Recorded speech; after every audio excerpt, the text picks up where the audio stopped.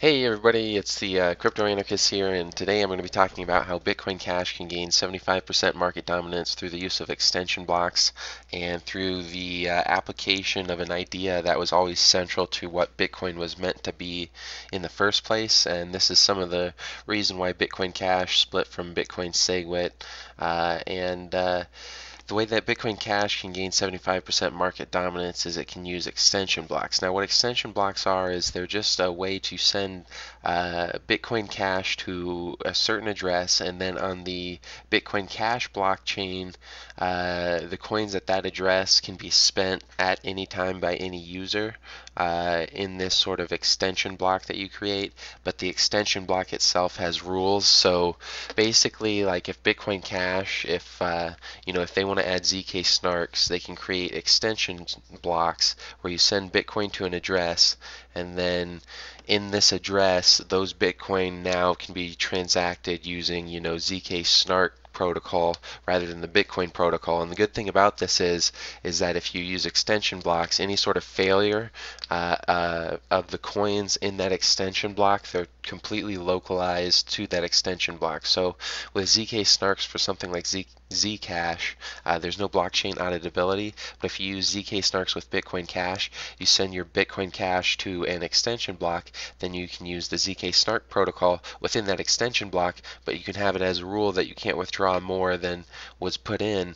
That way, if there is some sort of bug where coins are duplicated, it doesn't affect the main chain. And so Bitcoin Cash might actually be able to add every single privacy application and smart commerce application on the market for every single altcoin in existence. Okay, and the reason why Bitcoin Cash can do this is because it has very big block sizes. So again, with these massive block sizes, you can build as much or as many extension blocks as you want, and each one of these extension blocks it completely localizes the risk of the coins sent to those blocks. That way, if the users want to use it, they're not putting the rest of the network at risk by using this protocol. They're only putting their own funds at risk. And again, this would allow Bitcoin Cash to basically make every other coin on the market, including Ethereum, all the privacy coins.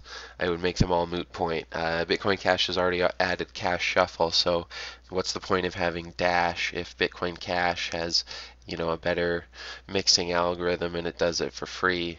What's the point of using Dash if Bitcoin Cash can do it? And then it just has to do this for every single other application that is offered on the market right now. And so then, this is there's a couple big market plays that Bitcoin Cash can really do.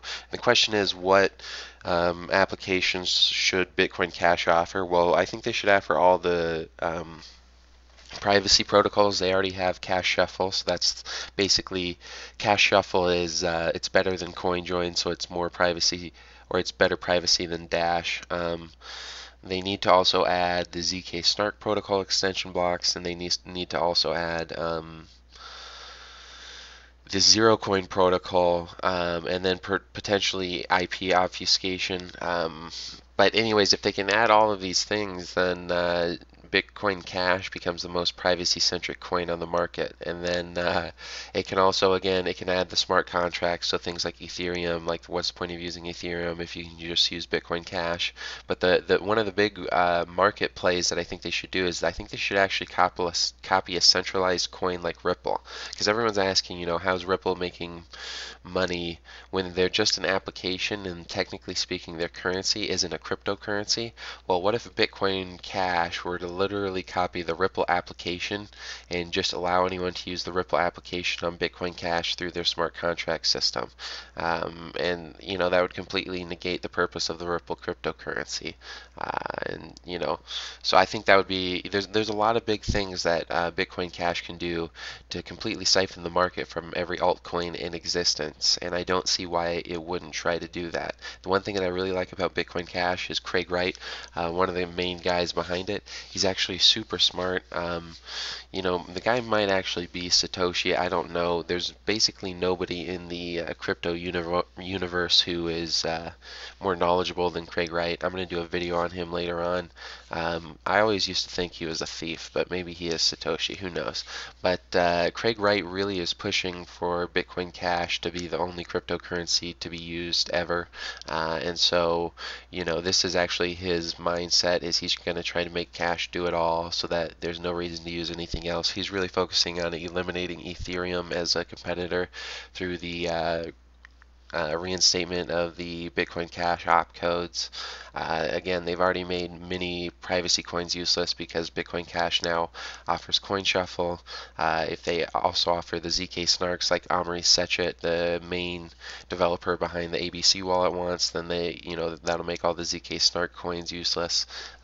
Cash is really making some big plays right now, and nobody's really noticing it. And so that's why I still think it's a really good buy right now. The price is kind of low. It was just hovering at basically you could get 10 Bitcoin Cash for 1 Bitcoin, and now it's changed to like you can get 6.5 Bitcoin Cash for 1 Bitcoin. So the price is still significantly higher than it was, just a little bit ago. But I think it's still got room to climb. We obviously tested the waters at, 5 Bitcoin Cash per Bitcoin, and it stayed there for quite a long time. So I think it's going to return to there and even go. The price of Bitcoin Cash, I think, is even going to go higher. And the reason why, if you guys know a lot about the history of Bitcoin and its creation, the creator of Bitcoin, his name was Satoshi Nakamoto, and Satoshi is a Japanese name. It means like ash, and basically, how names have, ancient meanings. The ancient meaning for Satoshi in Japan is like to be born from fire, to rise through and be born from the ashes of a fire. So the name Satoshi Nakamoto, a lot of people say it stands for Central Intelligence. It actually stands for to be born from the ashes of Central Intelligence, or to rise from the ashes of Central Intelligence. And so the reason why I say this is because Bitcoin Cash, it's actually trying to do this. It's basically trying to implode the entire market into itself, and so make all other coins useless, and then become basically the dominant cryptocurrency with all applications that any user could want. And so that would completely ruin fiat crypto, or not fiat crypto, fiat systems or centralized cryptocurrencies. And there'd be no purpose for anything other than Bitcoin Cash. And again, the reason why I bring this up is because the main person sort of pushing this strategy of dominate the market is Craig Wright. And maybe Craig Wright is Satoshi, because everything he seems to do seems to be very similar to what Satoshi would do. But anyways, I hope you enjoyed this video. There will be more coming out soon.